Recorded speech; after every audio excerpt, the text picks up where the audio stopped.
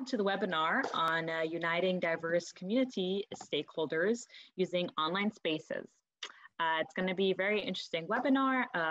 First, let me introduce myself. I'm Jamila Kheil. I'm the Customer Success Manager at Open Social, and I will also be your host for this webinar.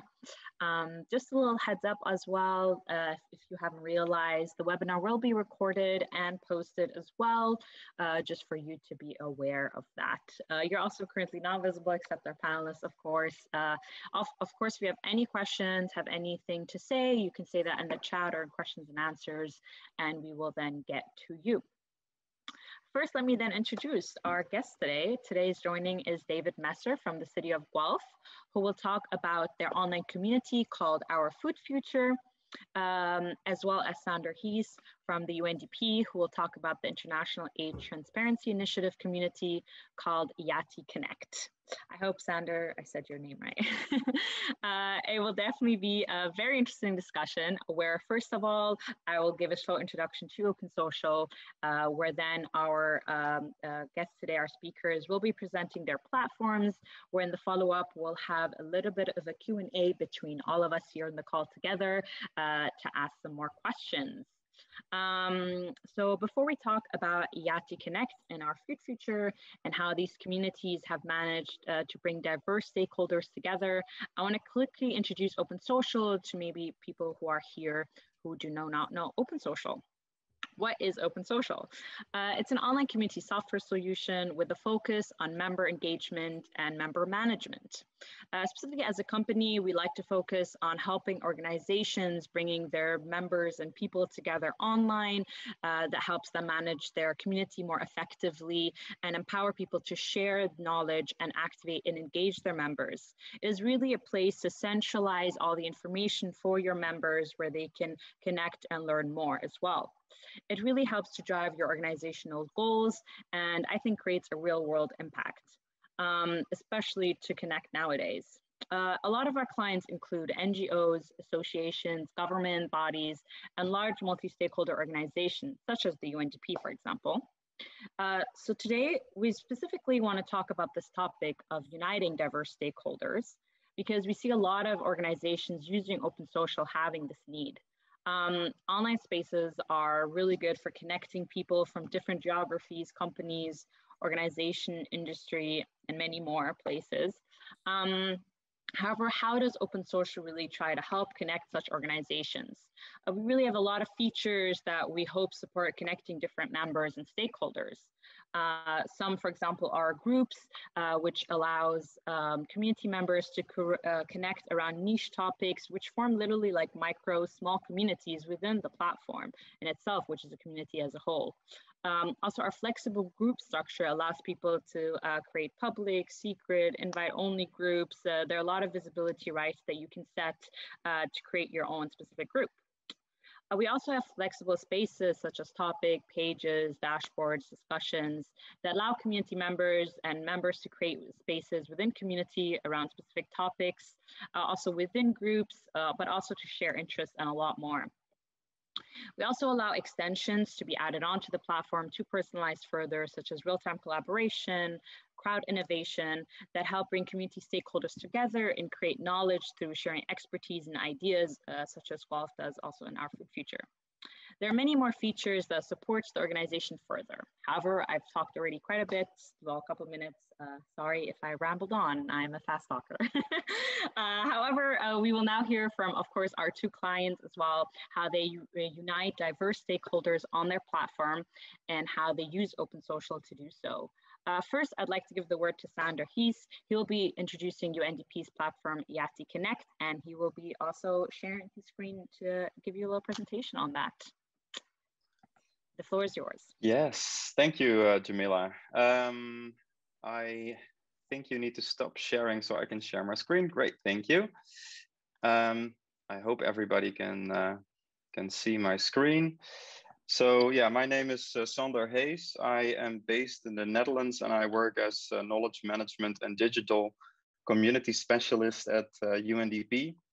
And in that role, I support the IATI Secretariat. IATI stands for the International Aid Transparency Initiative. which is a global initiative to improve the transparency of development and humanitarian resources and their results to address poverty and crises. And together with development initiatives, an NGO based in the UK, the IATI Secretariat basically supports the initiative on a day-to-day basis. And then my specific role in this is mostly focusing on managing our community platform, IATI Connect, which is also the topic that I wanted to cover today. And I see my role basically a little bit as a spider in the web, so to say. So I'm involved in technical troubleshooting with the platform, to circulating monthly newsletters to keep people informed, the creation of new groups. Everybody will be aware, I think, of all those different roles. I have, I believe, 5 minutes in total, so I will try to keep to the 5 minutes, but I thought it would be useful to show you what the platform looks like based on a few screenshots. I didn't dare to do a live demo because live demos always go wrong, or the internet connectivity won't be good enough. So I will just do that with a couple of slides that I wanted to show you. First, a little bit of context. So IATI Connect, as I said, is the community platform of the IATI initiative.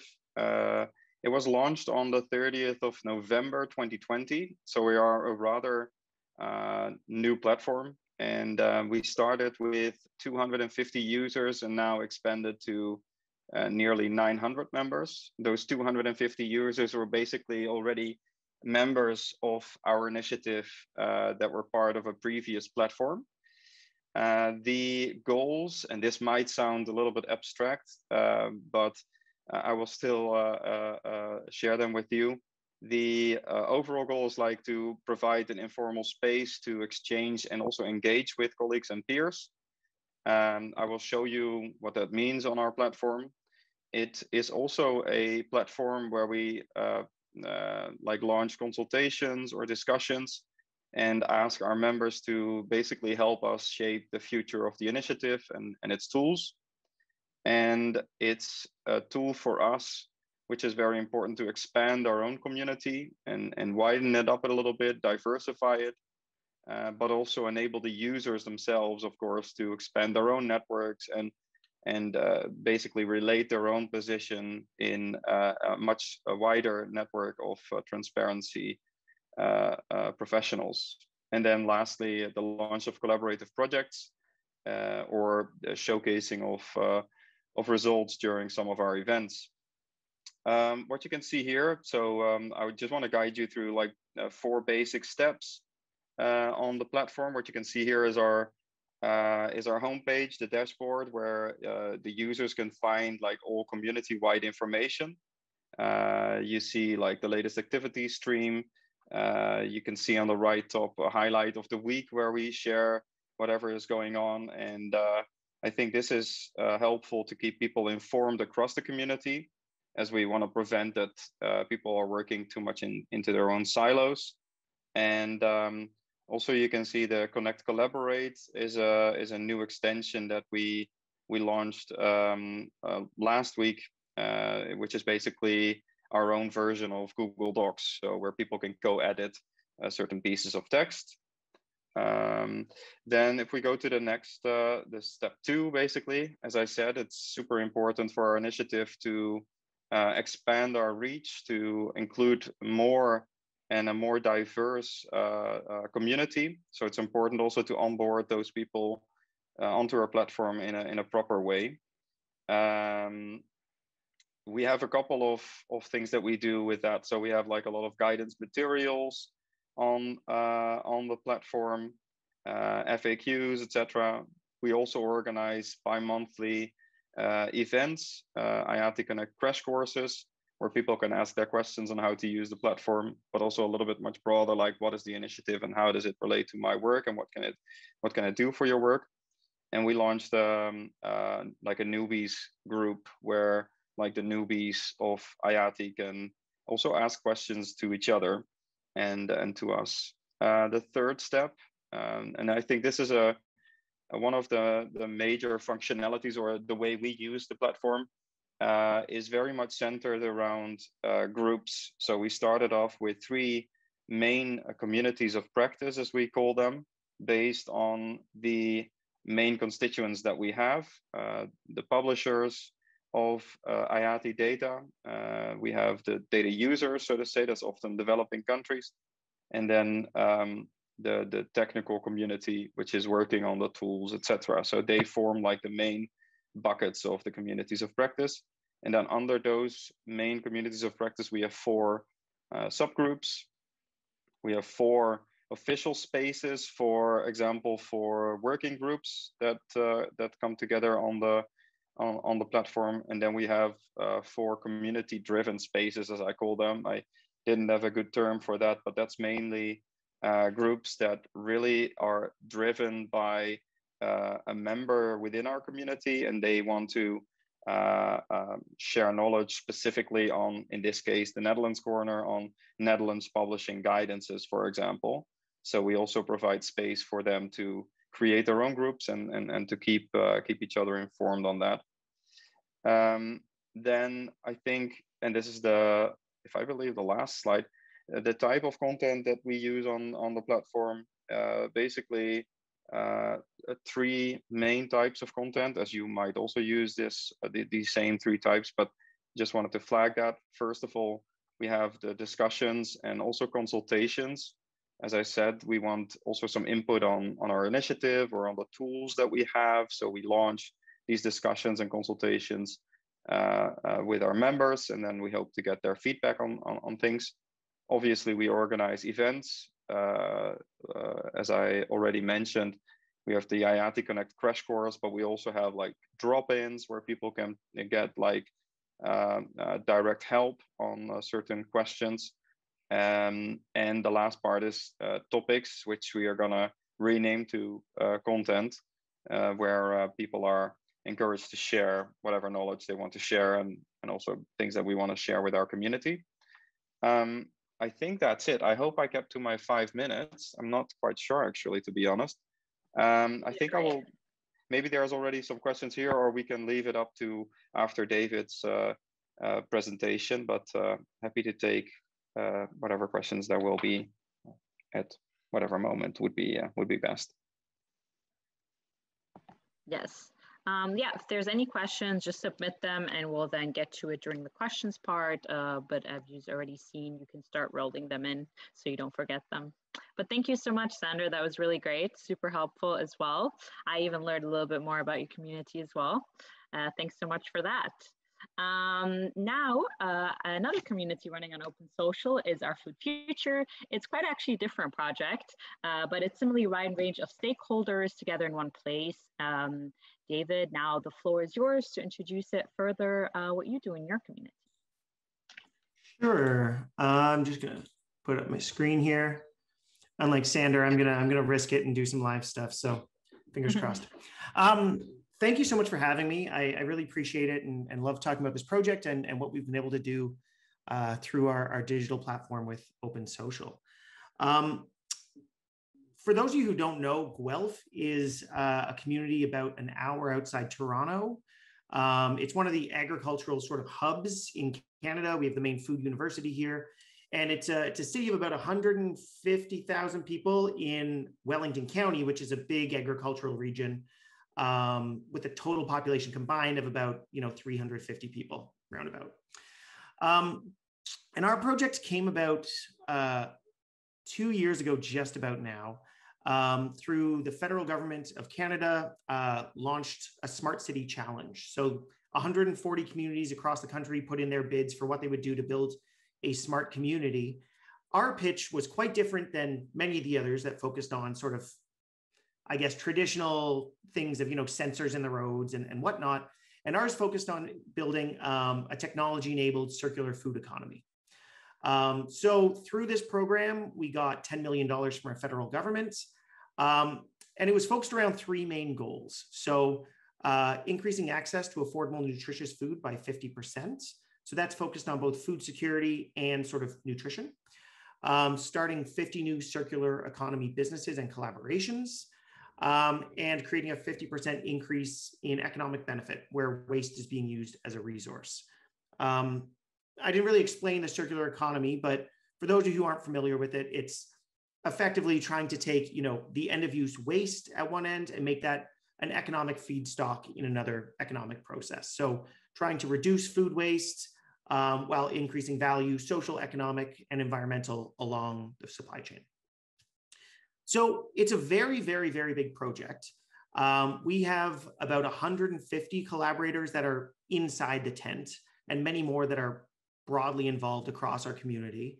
And when you look at kind of these three big goals, and each work stream that's being led by a different organization, like nutritious food is being led by our public health unit, and business and collaboration are being led by local innovation clusters. It's bringing together a lot of people and a lot of stakeholders. I think the other thing about it is that as a municipal government, we have $10 million to play around with within 5 years. But if we want to do anything that's substantial or lasting, we can only do a very small amount of that. When you think of waste, we pick up the waste in garbage, and that's really all we do with it. We support some food banks here and there, but if you want to build a circular economy, we need businesses to be on board and to find collaborations with other businesses and say, hey, I can use that spent brewery grain as a feedstock for this. We need to work with all the food relief organizations and build links in there around access to food and school boards and universities and all the rest. We have a tremendous amount of researchers working on this project from 3 different universities, from different sort of consultants that we've brought on, including Metabolic from the Netherlands, and many others. So there's a lot going on. I'm just going to share this next slide that kind of shows these are all the initiatives that have been going on really in the first year. This isn't finalized. We're still kind of building it out, but suffice to say, there's a few of us who are kind of at the center who understand what's going on elsewhere, but I think there's very few other people who really do. Plus, for this to last and make an impact, we need a much broader community. It needs to not just be us, it needs to be a movement. And so that's what really kind of brought us to Open Social as a platform. Just end this, and I'll show you what our site looks like. So when we started, we were looking for a platform that would serve as an online innovation portal was kind of our focus. So something where we could launch challenges and have members of community or businesses respond, because that's kind of one of the innovation avenues that we're taking for this whole project. And we looked around at a lot of different solutions, and I think Open Social really suited it because it could do that for us in a quite easy way. But we also wanted to make it much easier for different parts of this network to tell their stories, to inform the community of what's going on and promote circular businesses or particular interventions. And so we needed a much easier way for that to happen than going through central communications at a municipality, which is bureaucratic to say the least. So we needed something much more flexible that we could have as a bit of a social network. We also needed to work on internal collaboration. We were using Basecamp for that, which was somewhat successful, but we were really, experiencing sort of platform expansion, which, when you're trying to pull together different threads saying, oh no, it's on this platform, not this platform, gets very, very confusing. And so through this, we were able to really pull things together all on one place. So I think that has been really the success for this platform for us. Currently, we have about 667 members. There's a lot of uptake from people inside the project who use it a lot.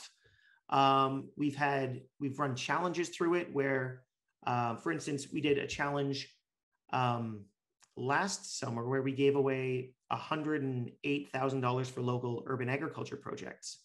And we had a community voting mechanism on that. And we got, I think, around 300 votes for different projects, which is amazing. It's fantastic that, you know, it's raising awareness about the initiative. And, you know, once we get some of that buy-in, people will think about it more. So we started with this platform, which we called the kitchen table, which was kind of this social media type approach. We have discussions and blogs about, you know, different circular businesses that we're incubating and working with. We talk about events. We have had a documentary series that kids made documentaries, and we were able to post that up here and promote that through this platform. Challenges, like I mentioned.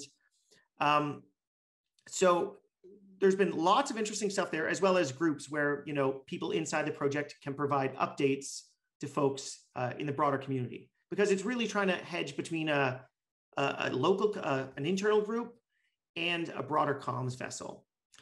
But then, because I think we found it was, you know, flexible, we also kind of made it just our main homepage. So we pushed what was our sort of slower comms page onto this. So foodfuture.ca is now sort of our main hub built on here, where we have sort of our central comms, our overriding documents across the whole thing, all within one place. And I also just want to mention kind of our internal piece here, where we have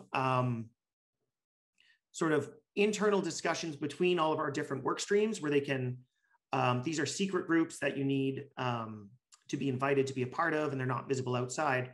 So we have all these different working groups that are sharing documents, that are having discussions, that are doing planning within this platform. We also recently, we have some university researchers doing consultations with focus groups, and they're also using this platform for that. And one very last thing, I know I'm over my time. We've recently launched the new digital passport on here. So this is a program for businesses to go through circular economy education. And there's a range of programs across 20 something collaborators that a business could get involved in, whether it's, you know, learning about social responsibility, learning about, you know, how to find collaborators for their particular waste products. And we've created this digital passport program now where they're able to go through these processes and actually get digital stamps that they can use here, they can use on LinkedIn or other places to really show what they're doing. So it's not the only solution out there, but I think we've been able to pack a whole lot into it, which has been really quite useful. So thank you. Please let me know if you have any questions. Thank you so much, David. Always love your passion when you talk about Food Future. Thank you so much really for that. I appreciate you both giving a little intro on it. I learned a thing about both of them as well, and I'm sure all our listeners as well. Like David mentioned, you can go ahead and answer your questions. But first, I have a couple to ask. And also, David and Sander, of course, you can ask each other also some questions as you just learn more about each other too. I guess one of the biggest things, like I also want to always, I'm interested in, obviously you both praise slightly your platforms and everything like that, but of course there are also challenges that I'm sure people are interested to hear what that faces. So I was also wondering, like, what is the main challenge your organization faces in bringing these different like stakeholders together and actually making them connect on the platform? And how do you do so also? Maybe David, since you're still unmuted, you can start. I think momentum is challenging, and keeping it always there and keeping it fresh and keeping it changed. As I mentioned, there's a huge amount going on, and personally, I don't really have time in my own life to just go on websites and look for stuff. And so kind of creating those opportunities to pull people in, especially from inside the project, so they can go on and hopefully they'll see some other things that are going on in other parts of it. I think that's a bit of a challenge, and, you know, getting on people for sort of, you know, you owe us blog, workstream 1, you owe us blogs this week about this, and trying to, it takes some pressure and kicking to kind of keep that momentum going.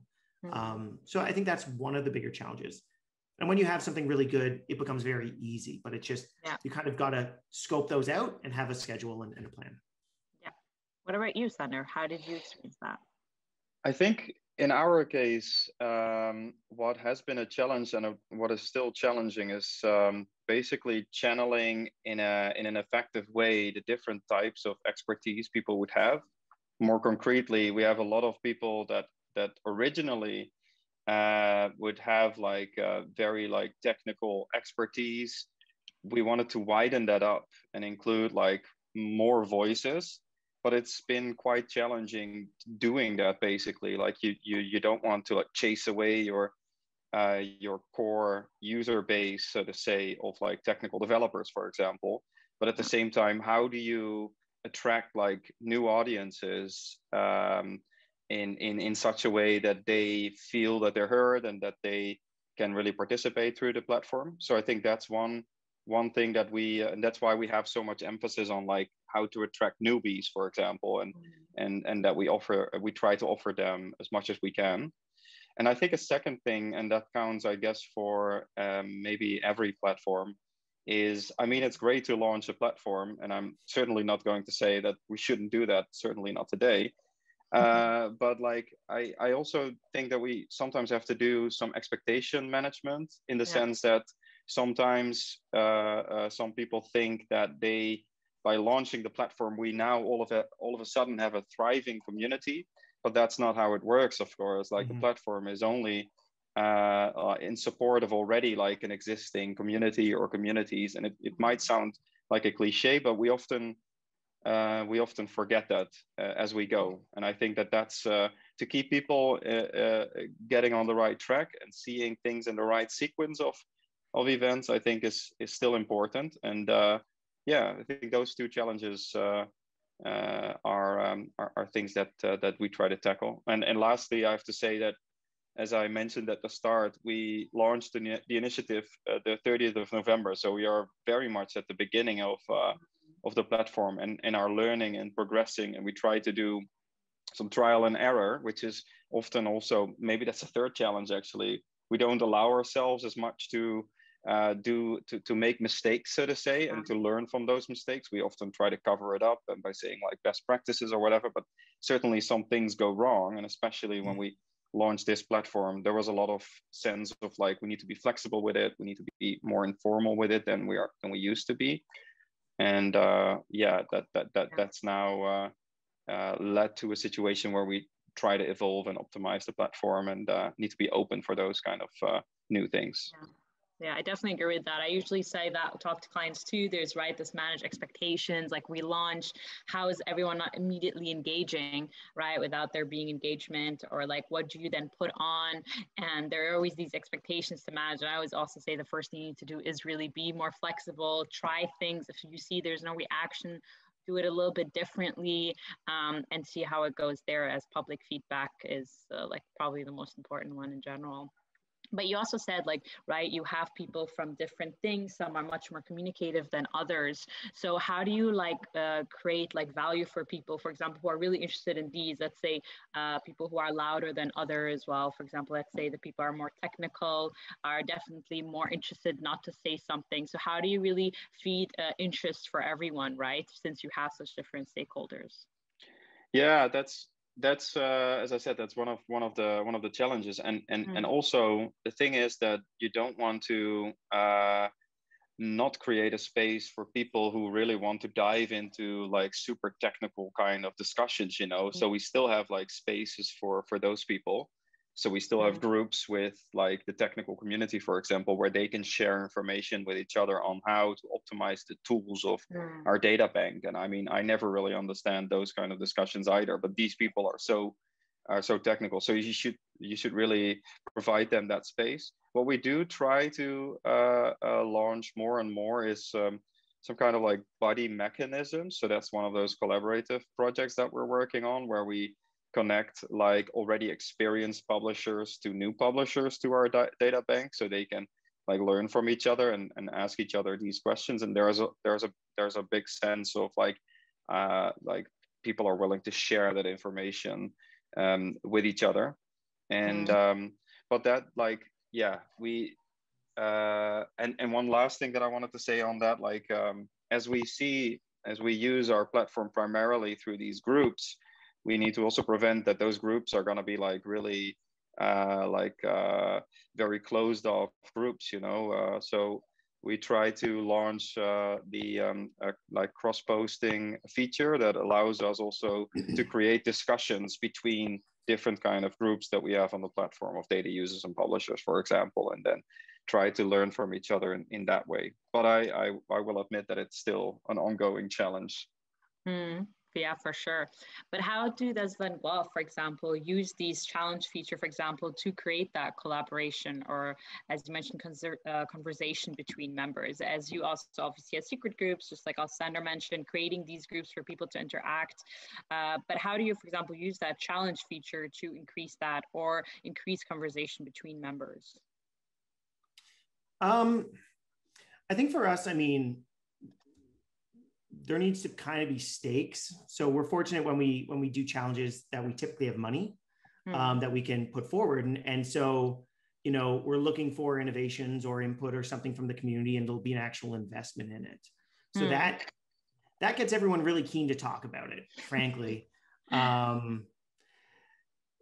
then I think within that, you know, getting people to dive down deeper, managing, you know, trying to get people to collaborate and not just think about their project or their interest or their thing, is something that we need to work to do, and try and make engagement a little deeper than just kind of clicking a like. And so it's not that they go in once and because this community garden that they work with said, please go here and vote for us. That after that, you know, we can get more engagement, more discussion from them in other parts of the project. Is some of the challenge that I think we're facing and trying to grow. Yeah. Well, going back a little bit, Matthias just also posted a question. His question is, what did you do to attract new members to the platform and activate them, actually even getting them there? Want me to go first? Yeah, go ahead. I mean, I think the more that we centralized across, you know, we had a whole bunch of platforms at the start of this, the more that we centralized, the more that people came there. And then internally, we kind of made it the one channel where we would do things internally, which helps get, you know, probably 300 plus people who use this regularly to use it, because that's where they need to go for information, for agendas, for whatever else they're doing. And so that helps pull people there. Same thing with some of our business services. So when we have, you know, this business passport opportunity, that runs kind of through this. And so, you know, so we're using a lot of these mechanisms, again, sort of tied to money or projects or opportunities to really say, you know, this is the channel that will feed through. And then, you know, from that, hopefully get more people involved in the community. Yeah. Getting engagement is hard. You know, getting people to want to share is tricky, but, you know, the more that sort of, I think people inside the project prime the pump, the more that we get feedback and reaction. And when people see that actually this is a community and actually things are happening, that, you know, there's all these amazing circular interventions or businesses happening, people will go and read and respond and talk about it more. Yeah. Just to, in addition to what David's just saying, and it was also kind of the things that I noticed from your platform, was I think the really engaging way of how you deal with like information sharing. Like I saw you've created a podcast, for example. We are really in the process of also looking into not just like what kind of message we want to share, but like the way we share that kind of message and repeating that message, of course, which also helps to draw in new audiences, I guess. So I was also wondering if those kind of new means of communication, so to say, helped you in expanding your community, or whether that was already something that existed. Did that draw in new audiences, or was that not kind of something that would result in that? You mean specifically sort of centralizing communications through it? Yeah, but also like the new ways of communicating your message, like through podcasts, for example. I think a lot of videos as well, and making it easier to access your information and tapping into maybe new audiences. Definitely. I think because I think the sort of communications approach when this started a year ago was basically City Hall makes an announcement that goes out in a press release to the 2 local websites and a couple local papers across the region. Like it's not huge. And that's not necessarily enough. I think people pay attention if you live in a medium-sized community of what's going on. But it's not flexible, it's not dynamic, it's written in one font and posted on one website very quickly. So I think, yeah, it creates way more flexibility for us. And then to your point, yeah, it does invite us to start doing podcasts and start, posting videos and sort of pulling all of that stuff into one place, which I think generates much more engagement. And it also, it's cool because when we did this really amazing food flow study with Metabolic, where, they basically tracked food material flows across the entire region, identifying all the food produced and where all the waste goes. And it's, if anyone goes to our website, it's right on the front page. It's a really actually pretty incredible piece of work. And when we post that on LinkedIn or other social things, it pulls all sorts of people here who see all sorts of other things. And so it's just really useful to sort of centralize and also create opportunities for engagement, which I think don't typically exist in other government communities. Yeah. How did you do that now with onboarding? And you're super new, so this was very fresh, right? Like starting onboarding of new members. Yeah, as I said, that's kind of that was one of the main purposes of our platform. I have to admit that right now, when it comes to our digital footprint, it's quite fragmented. So we don't have, like in the example of Guelph, everything on one platform. We have our tools are on certain on certain websites. Our official website is somewhere else, and I think bringing that together to one place will also help us drive traffic to the platform, obviously. But at the same time, the increase of the current user base from 250 to 900 in about half a year has been quite impressive and has been quite successful in a way. And I think mostly in our case, it relates to the fact that we've been using and offering also space for our members.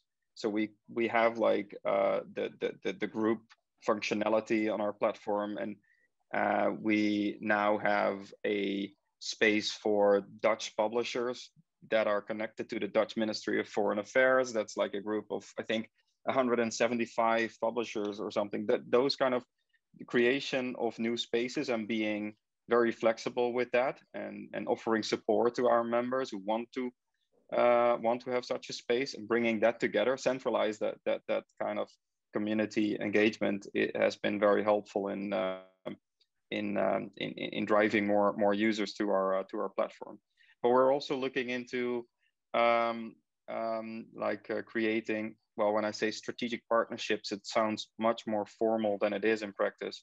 But to see where we relate to other kind of networks that we can collaborate with, for example, Open Contracting Partnership is such an organization that we try to collaborate with.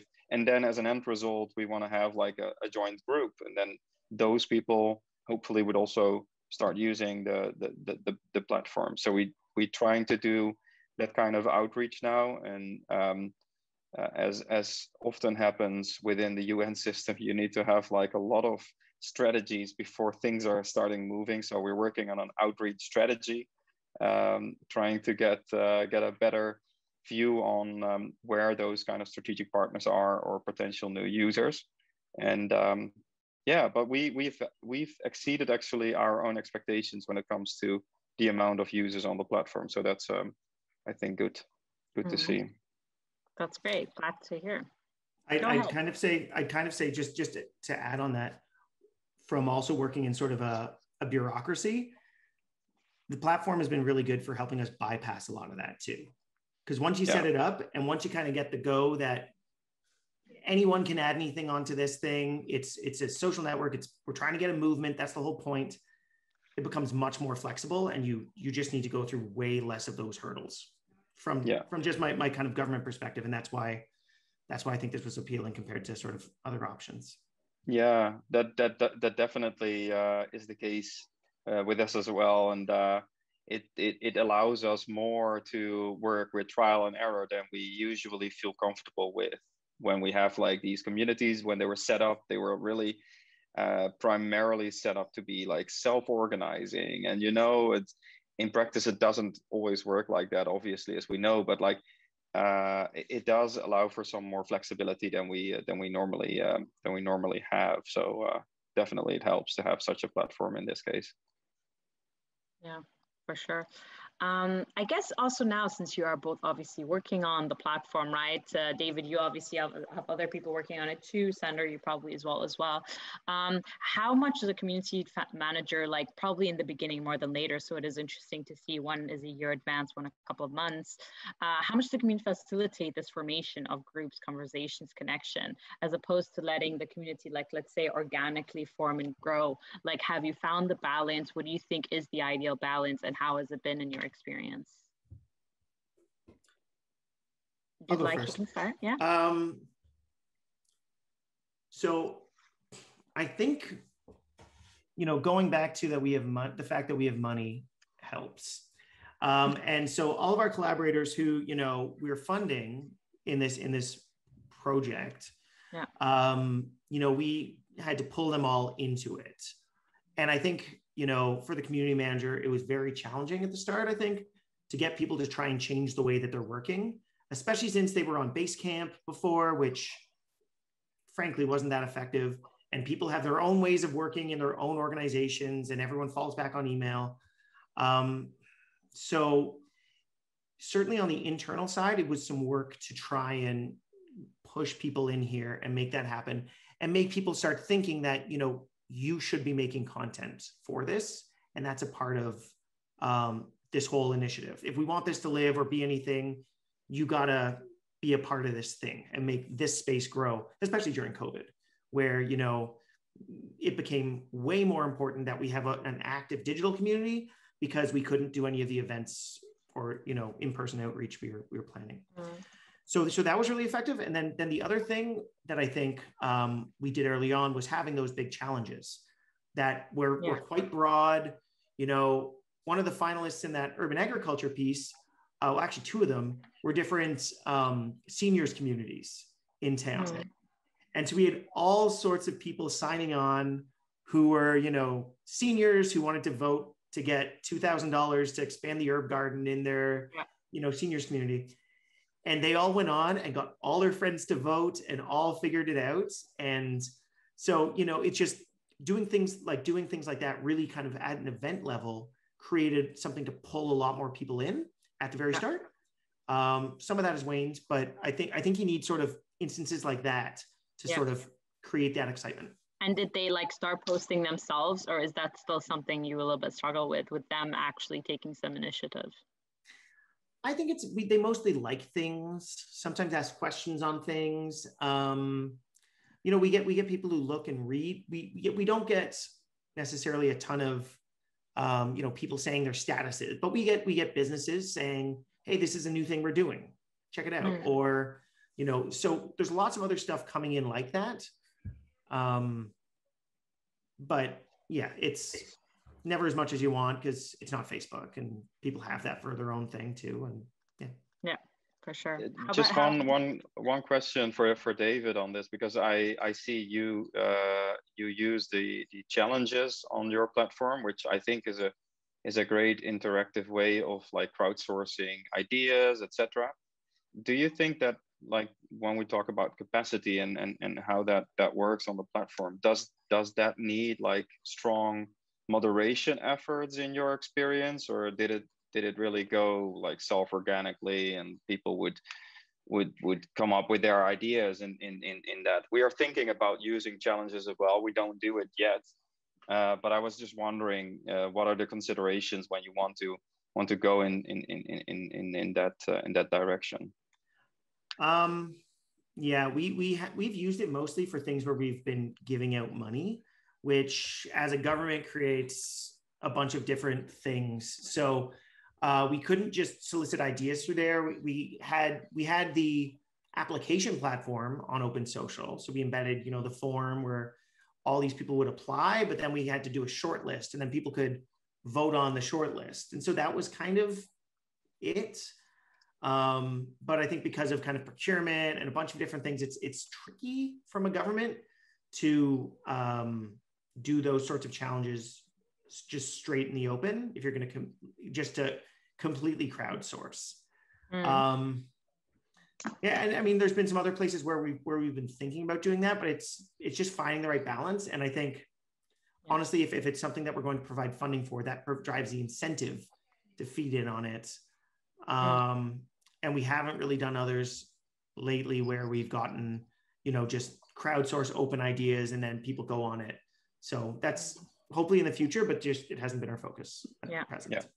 Yeah, we've seen many clients as well, like other clients of ourselves, really use it as crowdsourcing as well, like a Policy Kitchen and so forth, as well as Outback challenges, where their focus point is as well challenges where they like crowdsource ideas as well, like really from the button up. And it was also, I always think it's a really good way to give engagement because it lets people ideas, encourage, there maybe be a winner, different phases. And since these phases are automatic, it really allows things to be less, let's say, community manager wise, because it is all about like people incentives. I just think the challenge needs to be really good, and that's just something always to really think about further rather than just throwing in any challenge out the window. And of course, David, you guys always have a really thought out a challenge as well, and especially also with our other communities, they really have like this thing they want to get to, like with Policy Kitchen having a policy paper at the end. So rather than just throwing something out, but really having. I think we lost Sander. Did we? Yeah. Oh, he's back. Okay. But yeah, so I think that always kind of really helps. But what has been your experience, Sander, since welcome back? Yeah, sorry, I dropped out. Can you repeat the question for me, please? Because of course. Like how do you facilitate, let's say, the amount of making users, let's say all the work you need to do to initiate groups, conversation, connections? Yeah, so I think as a community manager, also of like a manager of the platform, what's becoming quite challenging now compared to like other platforms that also use the open social recipe, such as Spark Blue is also a UNDP hosted platform. Like many of these kind of platforms, they have like moderators for each group or for specific discussions, etc. We don't have that capacity at this point. And what we see is happening is like our user base is growing, but like it's overstretching a little bit, where I don't oversee all communications that are happening within all our groups. It does fit a little bit in our like initial thinking when launching the platform, that everything has to be like self-organizing in a way. So as I said before, like we've been very supportive in the creation of new groups, for example. And once those groups are alive, then there's like, it's up to that group themselves to form their own kind of conversations. Yeah. So yeah, we don't really have a strong hand in like the like specific discussions. We do use it also as a platform where we share information as an initiative or as a secretariat, and we don't really have anything that we like offer in the sense of like resources or funding or something like that. It's really primarily knowledge sharing and expanding your own network and providing us with feedback on how we can do better. Yeah, for sure. Especially, it is also though interesting. I lost my train of thought now. What I was thinking is I read a question that came in, so I'm just going to go there and then maybe it'll pop back in my head. But there was a question from Martin Levin, who said, we've had issues with the search function on this platform, like Open Social. What tools do you use to streamline the search function? Do you organize the posts or information, let's say topic in that sense, or content on the platform into well-defined categories? I'm guessing here more content tags or things like that. Yeah, we've been using like or like try to introduce the tags system that everybody has, I think, and that everybody's using, I guess, on the platform. So that is helpful in channeling the right type of content into the right type of categories that people can find. But we're also in the process of of setting up our resource library in a bit of a better in a better way. But the tags do help us in organizing that well. Mm. Do you organize the, sorry, David, but do you organize the tags, let's say, in a thematic base, or in what kind of way, or do you put all the tags in one function? Yeah, so we know we have like 4 different ways in which we streamline that. So we have like the thematic way indeed, but we also organize it on the group that is taking place in. So you can like specify a little bit more on that, or the type of content, and whether it's like an active thing or it's an archived piece of content, because we, as I said at the start, like we used to have another platform that we now migrated to our new platform. So there's a lot of old content, so to say, but people still want to find that. So we had to think about that as well. Okay, interesting. What about with you, David? Very similar, just tagging. And then I think just making sure we arrange the page so that people see what we want them to interact with. So, I mean, I think the search function isn't like, if you're in an internal group, you know how it's organized. But if you're sort of a member of the public, we try and just make the page refreshed pretty regularly. So I've never received any issues with the search function particularly, but yeah, similarly, we use tagging. Yeah, okay. Great, thank you so much. And maybe if anyone has one last short question, or we'll slowly proceed. I'll see if something pops up. But yeah, thank you so much for both of you. Do any of you have still a question?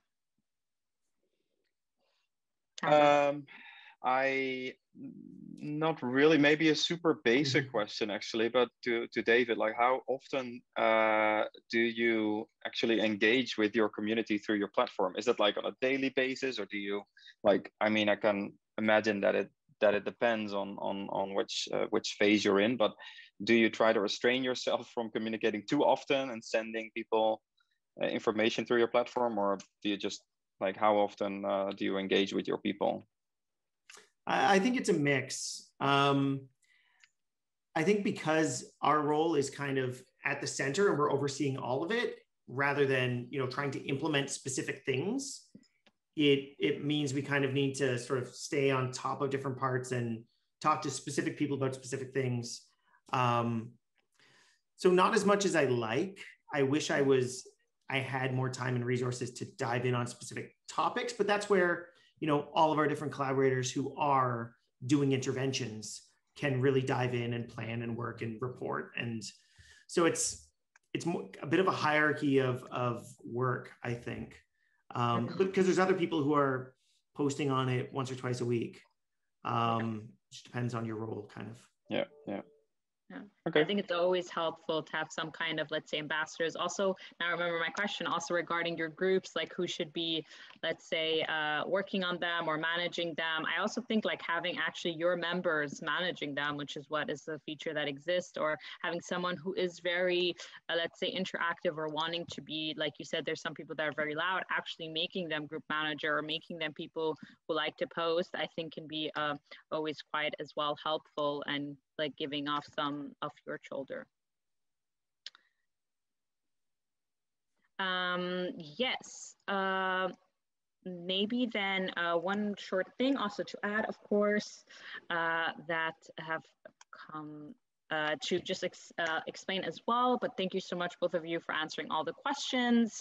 I'm sure you heard quite a bit of like extensions coming through. Some people don't know that some that were mentioned are extensions, or what is, like, let's say, resource library or crowd innovation, everything like that. We have, of course, all this information further on our website as well. We also have really exciting new extensions coming up that will help also different stakeholders and different members to connect further, such as organizational profiles, which will allow organizations to completely have their own space and organization and for them to share with their members, or customized content access that allows like specific members to see specific things, which creates new roles and allows people, let's say, to segment them, especially if you all of these stakeholders as well, a little bit more. And our newest feature that is not fully even released yet is monetization, that really creates different subscription with different types of members, like hobbyists versus professionals, and they see different things, and all of these things that really, let's say, showcase different stakeholders and different platforms as well, and give them their own space, and not just group in that sense. Also, if you have any more questions, of course, we're running our last 2 minutes as well. You can definitely go on a community talks if you're as well a community manager of Open Social, where we can have afterwards a discussion. You can contact David or Sander, post to them. You can find them for sure on community talks if you have any further questions on that. Also, everything we discussed as well as our recording will be found there. Everyone new, you can also get onto our website, see the extensions, go to their websites as well, on getopensocial.com as well. You can find some further showcases if you're interested to see a little bit more on that. Again, Senator David, thank you so much for joining us today. It's been really great, very interesting, and I hope everyone listening is very interested too. This webinar will then also be posted, and you'll find more information then there. So thank you so much, everyone, for joining. I guess till we close, it will be the last minute. Marty, your question could go straight to community talks if you wish to. I'm sure everyone will be straight to answer. Sorry for not reaching out there further. But thank you so much, everyone. I wish you all a lovely, let's say, morning/afternoon, and talk to you all very soon. Take care. Thanks. Take care. Thank you so much. Thank you. Bye. Bye-bye.